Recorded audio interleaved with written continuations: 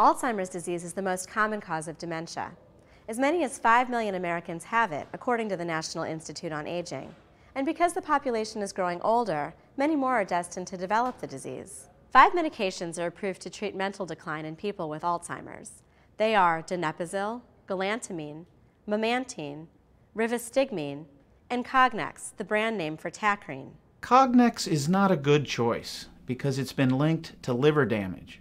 Consumer Reports medical experts say of the remaining drugs, none is very effective. For most people, these drugs do not delay or improve the symptoms of Alzheimer's. But in rare cases, the drugs do help, and that leaves many patients, or the people who care for them, wondering if taking the medication is worth a try. All of these drugs have drawbacks. They're expensive, they have side effects, and they're generally not effective. For those reasons, Consumer Reports Best Buy Drugs doesn't recommend any of the drugs. But if you do choose to try one, it makes sense to pick a drug that has the fewest side effects and costs the least. In that case, generic donepezil or generic galantamine are the best options.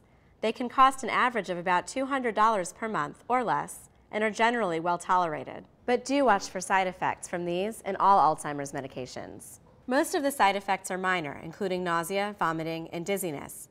But in some people, serious reactions can occur, like a slow heartbeat, ulcers, or seizures. In fact, up to a quarter of people stop taking an Alzheimer's drug because of the side effects. And finally, a word of caution that may be difficult to hear. If the person taking the drug shows no signs of improvement within 3 months, you should know that it's unlikely they ever will.